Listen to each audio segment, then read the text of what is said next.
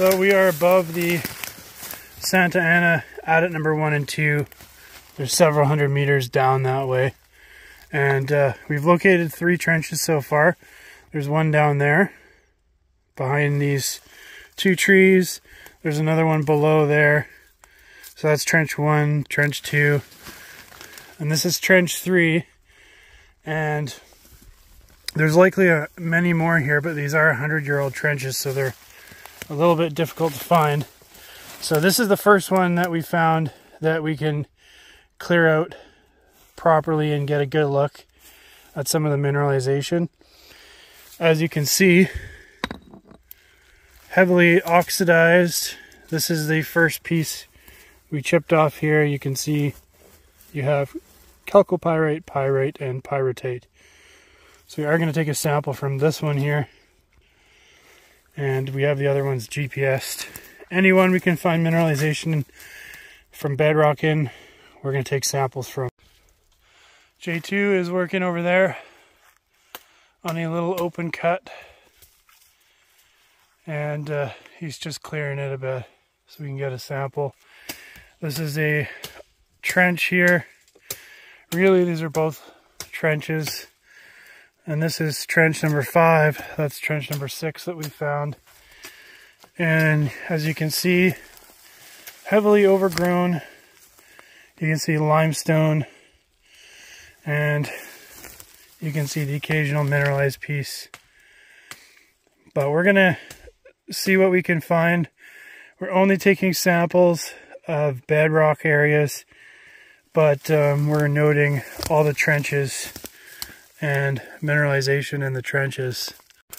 You can see the flagging tape up in between those 2 trees. That was the trench or open cut 6. Just down below we have what looks like adit number 3. And it is following the contact of limestone. Looks like you're gonna have to crawl to get in there. But that's definitely the adit. They have a survey pin right there.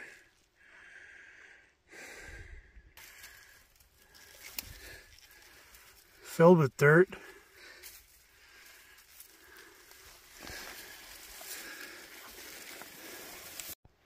So we found bedrock in this trench here, as well as the other one beside me. We've pulled off some samples here. You can see disseminated chalcopyrite, malachite there.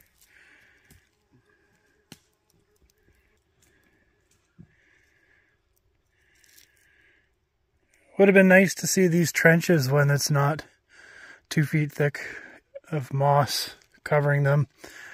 But we are sampling the ones that we find bedrock in. So we got a nice sample here. Another trench here, and you can see bedrocks exposed here, along with a quartz vein. You have skarn beside it. This is the first piece of a sample that we pulled off. You got chalcopyrite and pyrite disseminated. Another open cut here. You can see semi-massive and massive sulfides exposed all along here.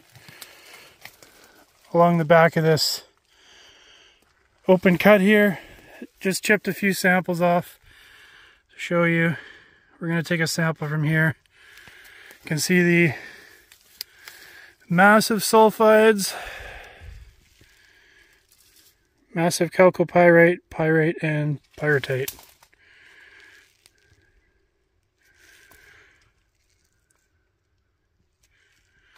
This is in a outcrop about 3 meters wide, and then down around the corner about 4 meters wide. So you have exposure of about 7 meters. Looks like there's more open cuts over there. Very, very nice mineralization. All right, I'm hammering a piece off. I want to show you this.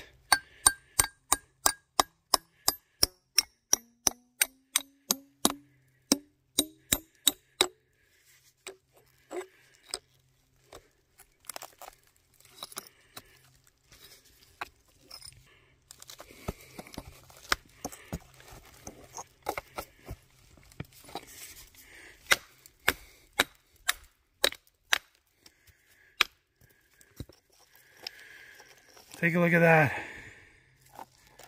Massive sulfides.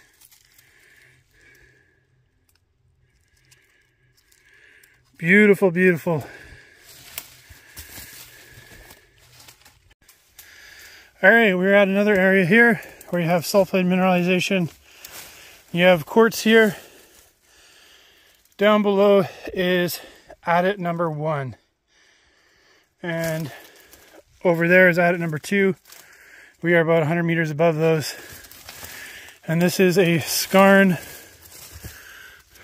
showing here from that last sample that we took, that last area. We're about 30 meters away. You can see all the quartz cutting through here. You can see the malachite staining on the quartz. Hammering a couple areas in here. You have some disseminated chalcopyrite in here. You have some massive chalcopyrite down there.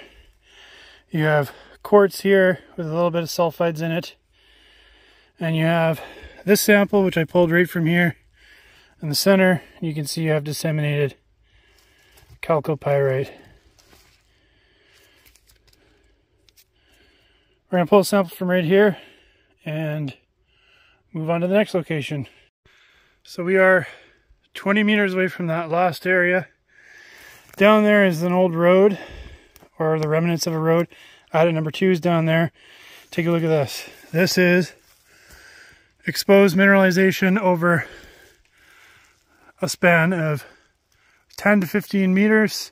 You can see it going all the way up there. Here, I just hammered a piece right here, and you can see massive sulfides. These patches are chalcopyrite. You have magnetite and pyrite in here. So we're going to get another sample from this area here. We've taken 2 samples, one from the outcrop up there 10 meters away, second one from right here. Just grabs. You can see massive chalcopyrite throughout this whole area here that's exposed.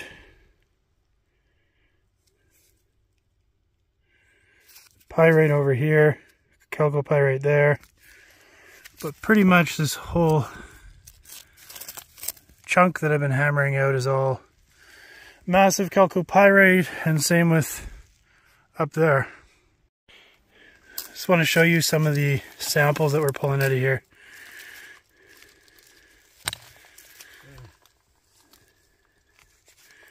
Massive chalcopyrite. Take a look at that.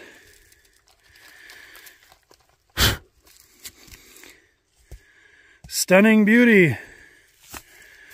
This is many, many outcrops like this.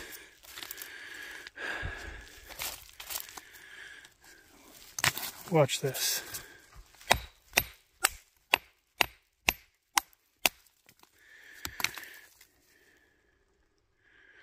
More.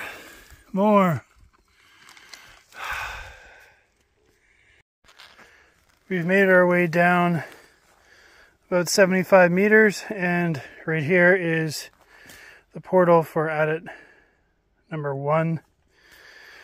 And reportedly this intersects 40 feet, or about 13 meters of skarn and massive sulfides, primarily chalcopyrite, pyrite, and pyrrhotite. Down here is the dump area, and over there is adit number 2 with all the malachite staining. This is adit number 1. Just a quick look. You can see the top is limestone up here.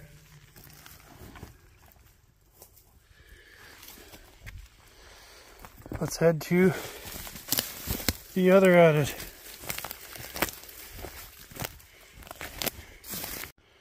So this is the stockpile area.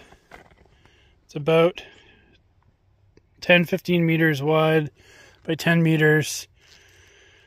We're about 4 meters above the ground level there. This is all from inside the mine workings. Along over here, over to there, you have your mine dump. And up on top is adit number 2. Top of the waste rock pile. You can see some of the waste rock is very heavily mineralized.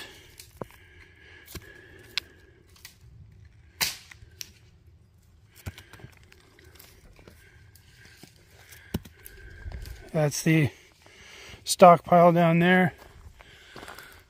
So this is the number 2 adit. Intercepts about 15-meter skarn body.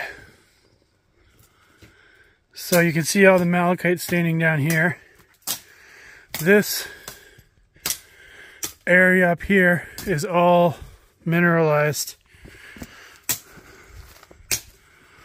Going all the way up.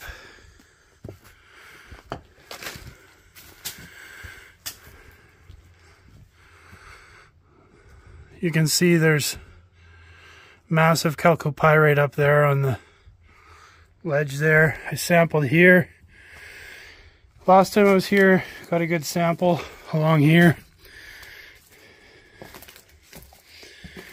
You can see there's areas where you have quartz cutting through.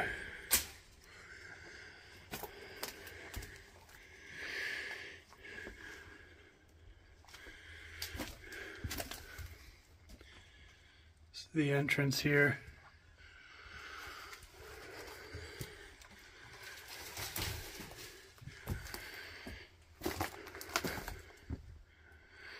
Yeah, this is definitely mineralized.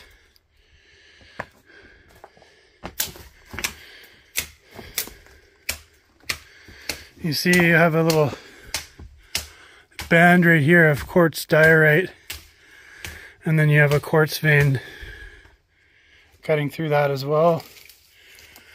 However, the majority of this, anywhere you see burgundy or rust, that's all your main mineralization, your skarn mineralization.